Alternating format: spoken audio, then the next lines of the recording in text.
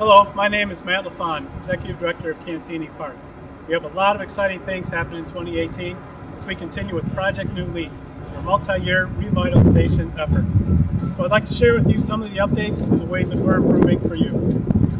I'm standing here in our visitor center, which at one point was Colonel Robert McCormick's horse stables.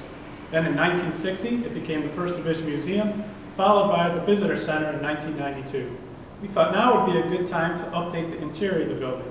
What's happening here in this main room in the gallery is going to be new flooring throughout, new paint color and decor on the walls, brand new trim work, and a much larger information desk to answer your questions. And don't worry, the iconic glass floor with the map underneath, that's going to remain. Here in Bertie's Cafe, we're getting new flooring, new paint and decor on the walls, and a brand new service counter area to be able to serve you better. Here at Les Jardins Restaurant, we're also creating some new storage space, coat closet, new flooring to include new carpeting, and a brand new service counter area. We're also going to be building a brand new vestibule as you enter the restaurant to help keep you out of those elements. All this work that you see here will be done by the end of March for Easter brunch. So please join us for brunch and check out all the updates for yourself. Thanks for watching, and please tune in for more updates on Project New Leaf.